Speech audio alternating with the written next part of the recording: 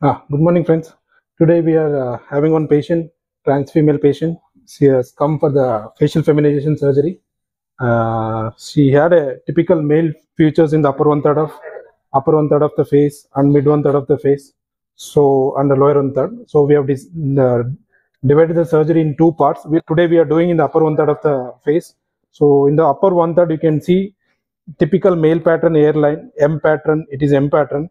Typical temporal recession of the hairline and very high set hairline, anterior hairline, and typically broad forehead width, which is typical of male.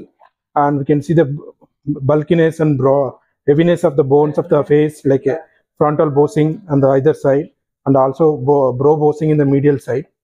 And so today we are plan for this patient is to advance this posterior anterior hairline further down anteriorly and reduce the forehead width, and to reduce this forehead bossing we are planning to lift lateral one third of the eyebrow to give typical feminine facial look.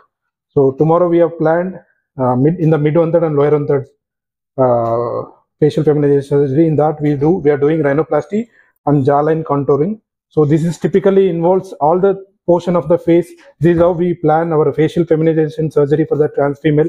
Sometimes we also do this procedure in the normal female populations, those who are having typical male features in the face, like brow bossing, eye and anterior hairline, very broad facial forehead width.